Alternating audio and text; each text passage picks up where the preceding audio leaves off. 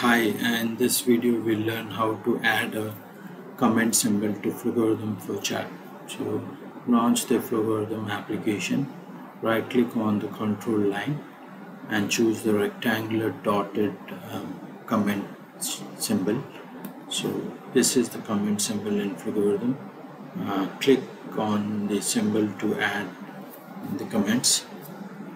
Comments add useful information to your flowchart for others to understand your program logic.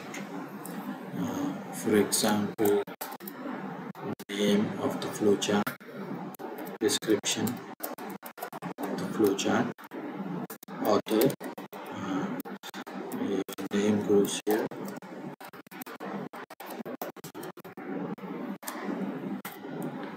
date,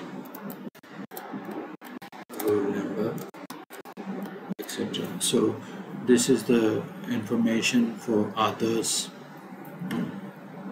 to understand what your flowchart is all about.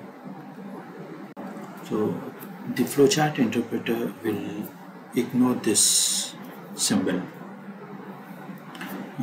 when the flowchart runs. So to demonstrate this fact, I'll add two output symbols and see if one before the comment symbol and one after the output symbol. Let's say before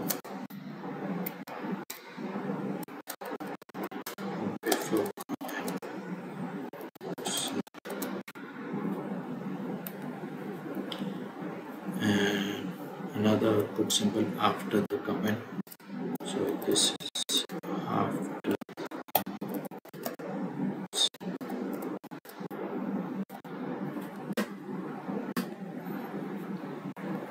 So let's run this flowchart and see what's the output.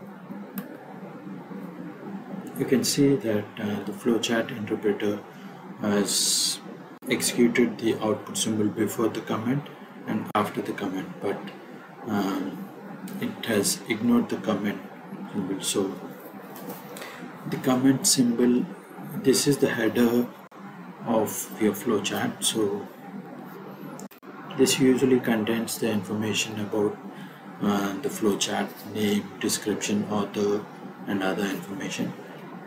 But the program comments can have useful information of your program logic so that others can understand, like your friends, instructor can understand your programming logic. That's it. Thanks for watching.